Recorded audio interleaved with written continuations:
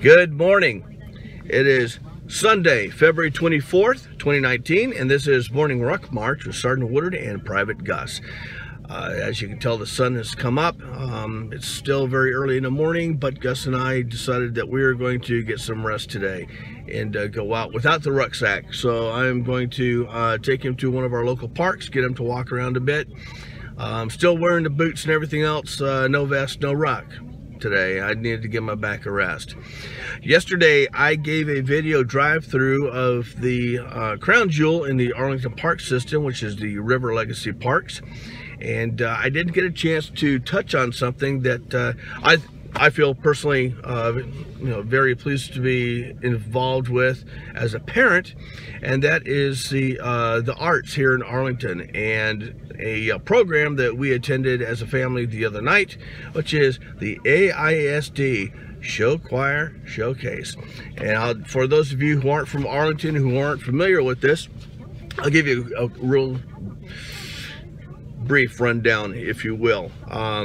What this is, it is a program where the show choirs from all of Arlington's high schools, all 5 of them, come together in one place and they perform and demonstrate their talent. And I will say, I am extremely impressed. I've been impressed with this showcase for a number of years.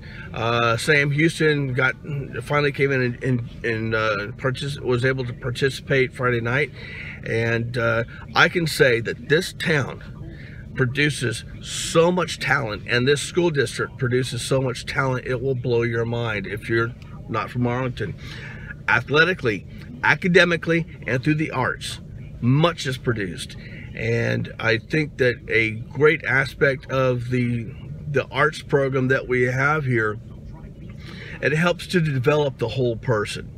And you'll see when you take a look at some of these music programs, whether it's the various choirs, the show choirs, the performing choirs, orchestras, whatever, you will find kids that are in engineering programs, take part in doing robotics. You'll have athletes. In fact, Arlington Martin High School is producing a young lady who's graduating this year. I won't mention names, but she's athletic or Olympic level talent in track and field, and she's a cheerleader, she's show choir, and she, I believe it was, she set a high school record for high jump. And so there's a lot of talent here. Also, this system has or the city has produced what I find an ironic dichotomy in the music. On one end you have pentatonics, which came out of Arlington Martin. Go Warriors, you looked. Which came out of Martin. They're an a cappella group, became very famous on TV, and surprisingly now it blows my mind when I hear someone doesn't know who they are. So you've got pentatonics on one end, and on the other end, Pantera, thrash metal. And Dimebag Daryl Gates lived in Pantego, may he rest in peace. So this town, it must be the water or the air or maybe even the pollen that produces all kinds of talent that comes out of here. And I want to give a big shout out to the Martin High School Choir program, because they developed 2 of my kids. Obviously Bailey, who's going to school now up in Fordham University in New York, and Riley, who is now in her 2nd year within the program. And obviously a big shout out to the choir director, Kay Owens, who has helped to develop some brilliant kids, and then Betsy Howerton and Dylan Corder, who are her partners in working with these folks. And the time that they put in and the effort that they put in is monumental.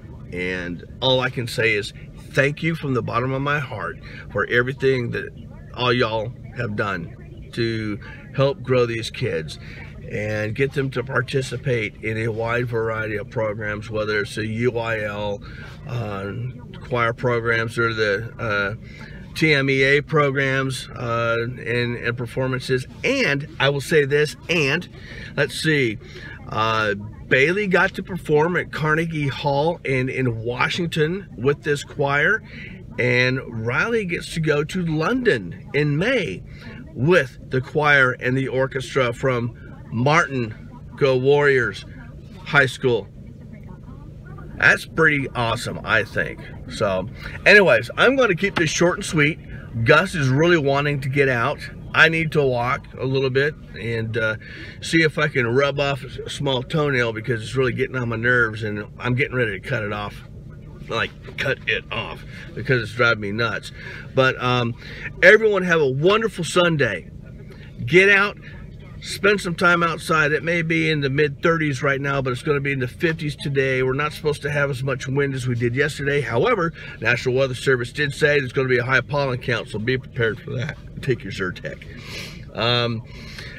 Enjoy time with your family. Have that special time for your faith today. I know that we will when we go to Mass. And just have an overall wonderful day. And always remember, no matter what, no matter how bad things are going, always maintain relentless forward motion. Keep on going forward.